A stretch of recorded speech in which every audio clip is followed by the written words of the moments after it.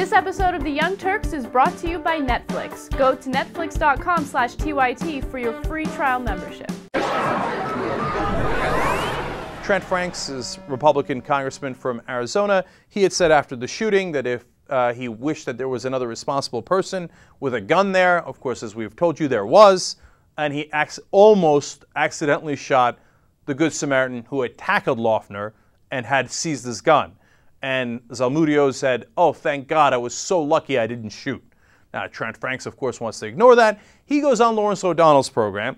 Now, O'Donnell asks him on several occasions, are you glad that or are you upset that the gun held 31 bullets that he fired instead of the 10 bullets he could have fired if the old laws that were in place until 2004 were there?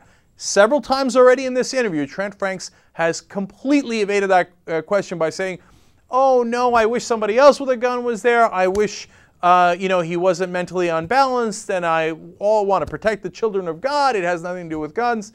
And then O'Donnell gets pissed. Let's watch. I'm asking you to entertain another hypothetical, and that hypothetical is, imagine this event occurred in 2003.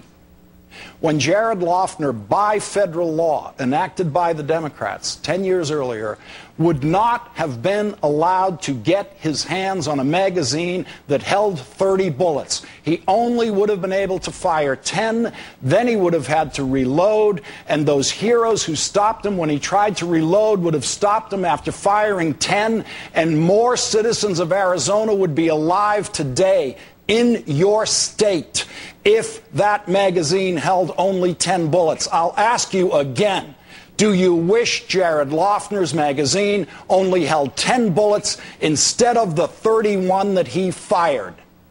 And I will tell you again, sir, that I wish he had not had a gun at all. And so you're not going to answer that question about the magazine? If you'll answer me the question, about the magazine? I will on one basis. On one basis, will you answer the question? You said that the police officers miss all the time. Will you say that you're glad that there were no police officers there that day? No, I will not say that. But I'm willing to entertain your hypothetical. I will not say that. Your hypothetical might have been helpful, might not have been helpful. But now consider my hypothetical. It's 2003.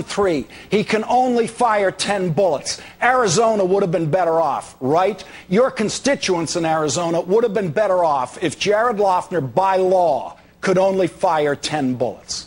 See, I think that presupposes that he couldn't have changed clips or all kinds of things. He couldn't change clips because the colonel was there to stop him, because those heroes in that parking lot were there to stop him. We saw him try to change clips, and he couldn't do it. That's what stopped him. Well, I give every credit to those who stopped him, but I will say to you again that to blame the gun rather than the individual is why we continue to have these kinds of problems. I blame the individual for the first 10 bullets. I blame the law for the next 21 bullets that he fired. That is a great line by O'Donnell at the end. I blame the individual for the first 10, and I blame the law for the next 21. As you can see with Trent Franks, he had no argument. That is why he evaded the question on at least 4 separate instances. Because he doesn't have an answer. Because the answer is obviously, I wish he only had 10 bullets and not 31 bullets. But he doesn't want to say that because he's bought by the NRA. He's scared to death of the NRA. So he can't come out there and go, "Oh, no, no, no. You know what?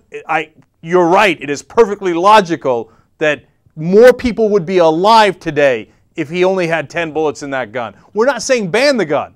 We're saying, hey, can we have some sort of sane limit?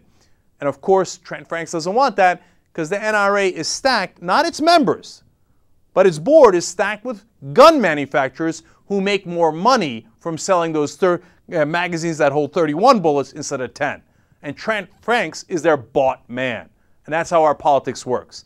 I'm glad at least he was embarrassed on national television because he looked it. I mean, you could tell from his body language. He was like, "Can I just please change the question and change the topic?" No, you can't answer it. You can't do it. I love what O'Donnell did there. Get a load of Netflix. They deliver the movie to your house, no late charges, free shipping. You can watch thousands of movies or TV shows straight on your PC or on your television through a gaming console. Netflix.com/TYT, free trial membership. You get Netflix all over you.